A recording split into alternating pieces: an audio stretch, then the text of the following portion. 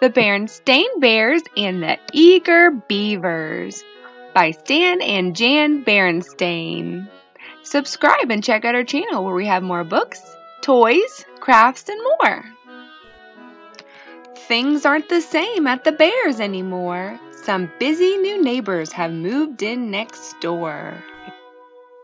It was a quiet, relaxed afternoon at the edge of the forest where the Bear family lived. A little too relaxed to Mama Bear's way of thinking. Papa Bear was snoozing in his hammock, Sister Bear was playing jacks, and Brother Bear was practicing paddleball. "Papa," she said, shaking the hammock, "there's work to be done. The steps need fixing, there's a loose bark around the front door, and we're losing a shutter." "Later, my dear, later," mumbled Papa. Mama looked at the cubs. "And don't you have homework to do?" she asked. "Well, get to it," they said. That's when Sister noticed what was happening across the road. "Look," she cried, "Mr. Skunk's putting a for sale sign on his house." The Bear family had been pretty nervous when he moved in. Folk tend to be nervous about skunks. But he turned out to be a very good neighbor, and the Bears would miss him. "Who will be moving in?" Brother asked as they helped him load his belongings onto his truck. The house was much too small for Bears. "Can't say at the moment," he said, "but I've placed it in the hands of Ms. Muskrat. She's a very good real estate person." "We'll keep in touch," called Mama as they waved goodbye. "I hope whoever moves in has kids," said Sister. The next day, Ms. Muskrat brought a family of bunnies to look at the house. "Bunnies are fun," said Brother Bear. "And they have lots of kids," said Sister, trying to count them as they hippity-hopped about.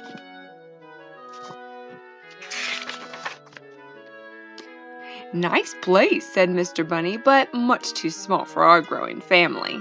"It could easily be expanded," said Ms. Muskrat. "Not as fast as our family," chuckled Mr. Bunny as he and his family hippity-hopped down the road. A day or so later, Ms. Muskrat brought a porcupine couple to look at the house. They had long, sharp quills and were rather grumpy and disagreeable. Brother and Sister breathed a sigh of relief when they decided against the house and left. "They weren't very friendly," said Sister. "Porcupines tend to be a little prickly," explained Ms. Muskrat. Later that week, when the Bear family was gathered in the kitchen, Mama announced, "There's a family looking at the empty house, a couple with one youngster." "Look at those funny tails," said Sister. "I bet they're great at paddleball," commented Brother. "Uh-oh, Beavers," said Papa, "and it looks like they're making a deal for the house." "What's the matter with Beavers?" asked Brother. "Plenty," said Papa. "The hardest working critters known to nature.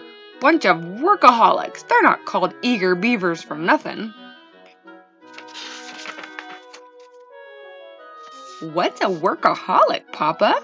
asked Brother. "It's somebody," he said, "who doesn't know how to have fun." "It's also," said Mama, "a word made up by lazy folk to put down those who aren't.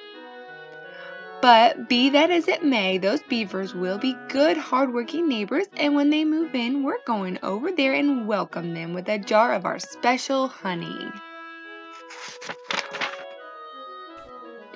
"Welcome," said Mama when the Beavers moved in. "Thank you very much," they said. "Now, if you'll excuse us, we have a lot of work to do." "Want to play paddleball?" Brother asked Junior. "I don't know what that is," he said. "And anyway, I have some homework to do." Said Papa, "just as I pointed out," said Mama. "Good, hard-working folk." It wasn't long before they had the place sparkling with fresh paint, new trim, and a picket fence. "I told you so," said Papa as he and the cubs played a little ball in the backyard. "Beavers just don't know how to have fun." But Mama couldn't help thinking, why can't we be more like those hardworking Beavers? They seem to get so much done. And while hard work isn't catching like measles or the sniffles, even Papa noticed that the treehouse was beginning to look a little shabby compared to the Beavers' house. So he began to do a little fixing up of his own. He repaired the steps, took care of the loose bark, and fixed the shutter. Mama and the cubs were very proud of him. He was proud of himself. Meanwhile, across the road, the Beavers had taken notice of the bears. "Just look at that time-wasting Papa Bear," said Mr. Beaver as he worked on a new bird bath. "Doesn't he have anything better to do than play with his cubs?" But Mrs. Beaver couldn't help thinking, why can't we be more like those fun-loving bears? They seem to have such fun.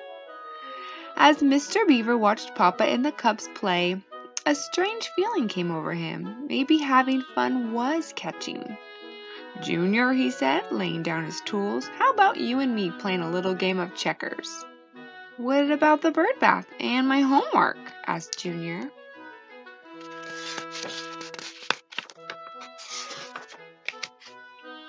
"The birds can wait a bit longer for their bath," he said as he set up the checkers on Junior's table. "And homework doesn't spoil your move." "Hey, look at that, would ya?" said Papa Bear. "I guess those beavers do know how to have a little fun once in a while."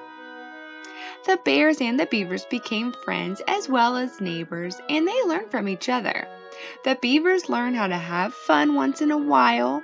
The bears learned not to put off till tomorrow what they should have done the day before yesterday. Eventually, Brother Bear taught Junior Beaver how to play paddleball. He turned out to be a terrific player. The end. Thanks again for watching this video. Don't forget to hit that like button and subscribe for more Berenstain Bear books. Thank you. Bye.